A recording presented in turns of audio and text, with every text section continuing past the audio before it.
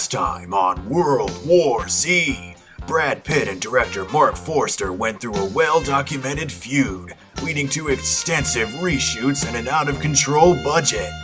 Can Brad Pitt save this film from bad word of mouth and a ton of production problems?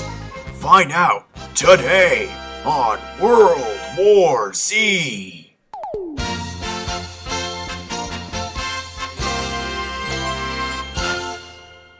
World War Z is directed by Marc Forster and stars Brad Pitt, or the Liam Neeson of the UN, as this movie portrays him to be. He's the guy with all the skills. You never really know exactly what it is that he does. He's just really good in the field, he's clever and he's smart and he's not afraid of zombies. So they sent him out into the zombie apocalypse to try to figure out exactly how it started and how they can stop it. Now, it's been very well documented that this movie went through a ton of problems during its production. They had to reshoot large portions of this movie because they saw the way it was going and they decided that they didn't like the way the film was going. The direction it was taking was this heavy political message and they felt it was too convoluted, and they decided to make a fun summer action film, which in my opinion probably saved this movie because World War Z actually is a fun film to watch. I had an enjoyable time with World War Z despite my incredible shock because I really didn't think this movie looked that great. That being said, the movie does have issues though, and a lot of them are around the story structure, and you can really kind of feel that this movie did have a lot of overhauls and a lot of things were cut out and changed and altered. A lot of the movie does feel a little bit strange and cut up, like certain things have been placed that weren't there and now they kind of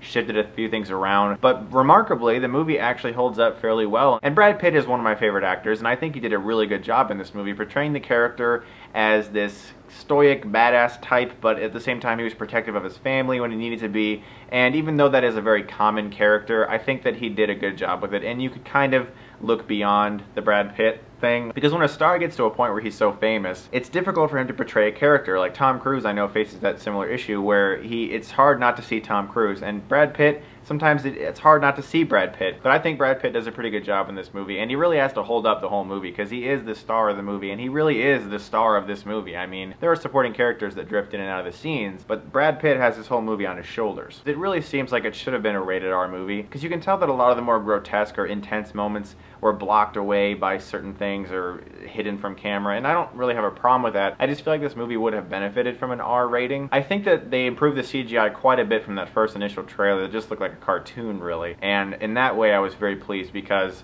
that first trailer, it really just looked like cartoon zombies were coming after Brad Pitt, and I'm glad they were able to fix that. I can't really get into one of my main issues with the film because it is a major spoiler, so I'll get my way around it without spoiling it. Certain ways the film concluded just felt too simple and like, really? Okay.